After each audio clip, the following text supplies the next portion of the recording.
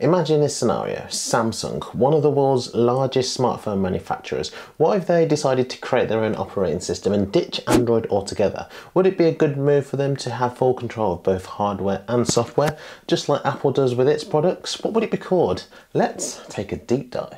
Let's look at the current situation. Android currently dominates the global mobile operating market, with Apple's iOS coming second. Samsung is also one of the leading smartphone manufacturers globally, coming second to Apple in a very close battle for the top spot.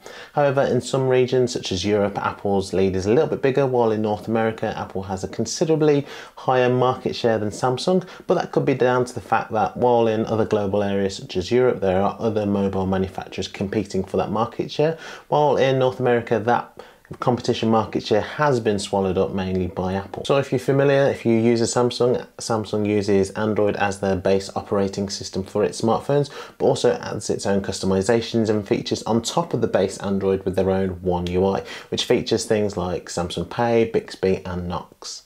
While Samsung also develops some of its own apps such as Samsung Internet, Samsung Music, Samsung Health, it still relies on Google for those core apps and services such as the Google Play Store, Google Maps, Google Assistant and Gmail, which are all part of Google mobile services, which are a set of proprietary software that Google licenses to the Android device manufacturers like Samsung. So what would be the advantages of Samsung creating its own operating system and ditching Android in their mobile phones? I was thinking I'd call it something like SamsungOS, SamOS or SOS. What do you think? Just let me know in the comments below. So what would be the benefit of this SamsungOS? The main one would be that they would have more control over the design and functionality of the operating system without having to follow Google's guidelines or restrictions, allowing Samsung to create a more distinctive and consistent user experience across its devices. Imagine a SOS across mobiles, tablets, computers, fridges, everything that Samsung make, one OS. Manufacturing phones and developing software that complement each other.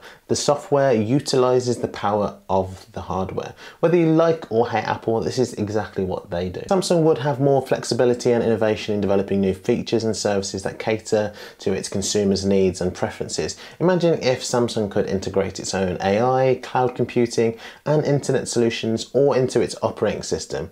Would you be up for it if it was something that would make Bixby better? They would have more independence and security in managing its own software updates and patches, reducing the fragmentation and vulnerability issues that often plague Android devices. Samsung would have more revenue opportunities by focusing more on the Galaxy Store, creating more of its own app and digital content platforms. More money for Samsung that they can keep instead of having to share with Google. Doing this could mean that Samsung could have more loyalty and retention from its customers by creating an even more exclusive and integrated ecosystem of devices and services.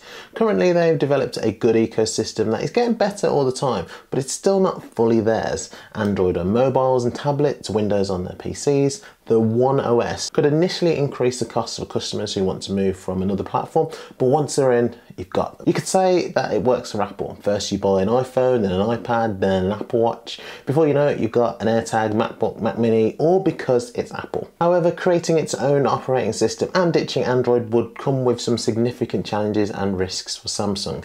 They would have to invest a lot of time and money into developing and maintaining their own operating system, diverting those important resources from other areas of the business, such as hardware innovation or marketing, but Samsung's a big, diverse company. Surely they could accommodate that. We'd have to sit through their annual developers conference, but that's a small price to pay, isn't it? They would then have to convince developers and users to adopt their new operating system, which could be difficult given the popularity and familiarity of Android and iOS. Samsung would have to offer compelling incentives and support for developers to create apps on its platform. And for consumers, they would have to offer attractive features and services for users to switch from their existing platform. Would you switch? Would you want to switch? Would you want to immerse yourself into the world of One OS, the way Samsung want you to enjoy their mobile experience, the right way? They would also have to compete with Google on multiple fronts. And knowing Google, they would most likely retaliate by limiting or blocking services to their mobile services and functions or other Google products for Samsung devices. And Google could also leverage its dominance in search, advertising, cloud computing and other areas, just to undermine Samsung's effort. And finally, they would have to deal with potential legal and regulatory issues. Depending on how Samsung would want to implement its own operating system, it could face potential patent infringement lawsuits from other companies or antitrust investigations from authorities. Just like Apple, the authorities get suspicious when you lock things down. So what do you think? Would it be a good idea for Samsung to create its own operating system that I'm calling One OS and ditch Android? Or would it be better for Samsung to stick with Android and focus on improving its hardware and software differentiation? Let me know what you think in the comments below. If you enjoyed this video, please like, share and subscribe to the channel for more tech related content just like this, and I'll see you in the next one.